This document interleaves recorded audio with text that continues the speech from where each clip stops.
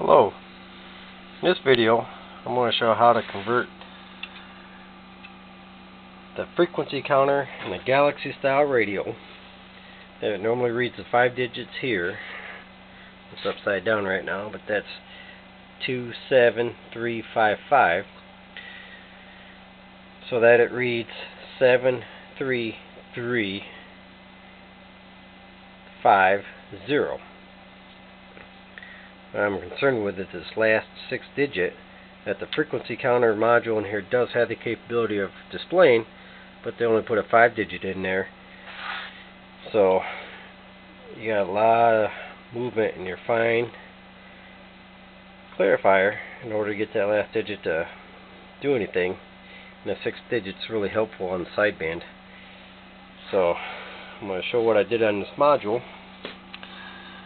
Took these 5 resistors, shifted them over one hole, took this last resistor, made a new hole, that goes to pin 6 of this display chip, cut a trace that goes to pin 5, moved it over to pin 6,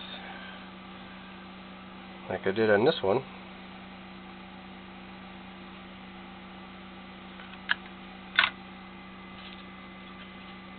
Here's the resistors, each now shifted over one hole with a new hole right there. Made my own jumper trace underneath. So I'll swap this in that radio and I'll show you what it does.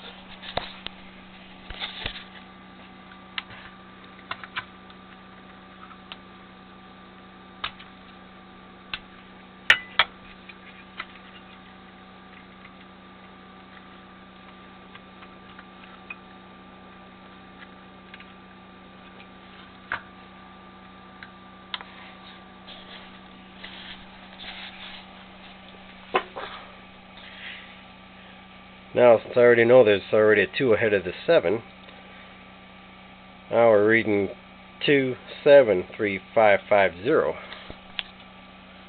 Now it's acting like a 6-digit Freq counter. Since I don't need that 2, I already know it's going to be 2 always.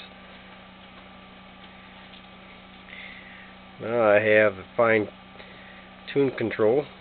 I can actually watch that 6-digit.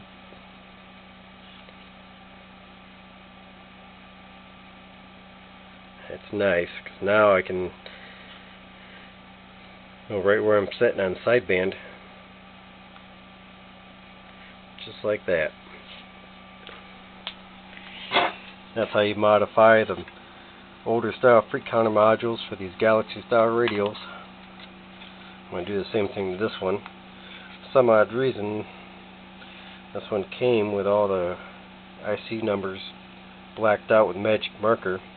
But I can see what those are just by taking a little rubbing alcohol to them. Of course, this one here got them all on it anyway. So that's it for this video.